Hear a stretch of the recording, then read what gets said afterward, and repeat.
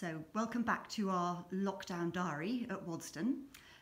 Here we are in the Tower Drawing Room. My name is Pippa Shirley. I'm Head of Collections and Gardens here. And I'm now going to introduce you to one of my colleagues, one of the small team who is still working here at Waddesdon, taking care of the collections. So this is Matthew Waters, who's our Deputy Steward. Hello, Matthew. Hello. And Matthew, when he's not checking for insects and monitoring the environment and doing all of the other checks that we need to have done, does a range of other tasks.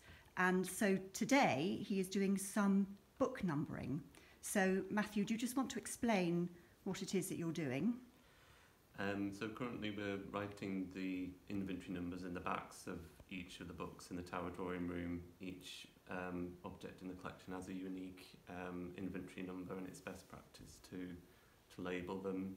So in this case, this is a small book from 1855, an address given by Prince Napoleon. And so I'm just writing the unique inventory number in the back using pencil. And that way, in the future, if a mistake was made or if it had to be reversed, we could easily remove it again.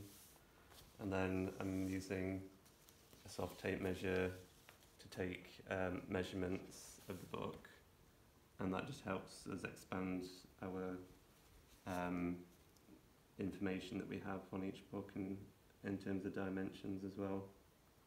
So all of this information that Matthew is collating gets recorded on our collections management database, and that we use both for the management of collections, obviously, but we can also use it for labels and interpretation and giving information to the public. And I think the other thing which is very useful about this process is that it also obviously allows Matthew just to check the physical condition of the book. And so if, for example, he spots mould or something of that sort, then we know that we have to deal with it and get on top of it quickly. So it's a really valuable and essential process. And I just want to thank Matthew for allowing me to film him. I'm properly socially distanced, I assure you. Thank you. And we're incredibly grateful to all of our conservation teams, this very small team that's still coming in, for continuing to do this really important work. Anyway, thank you very much.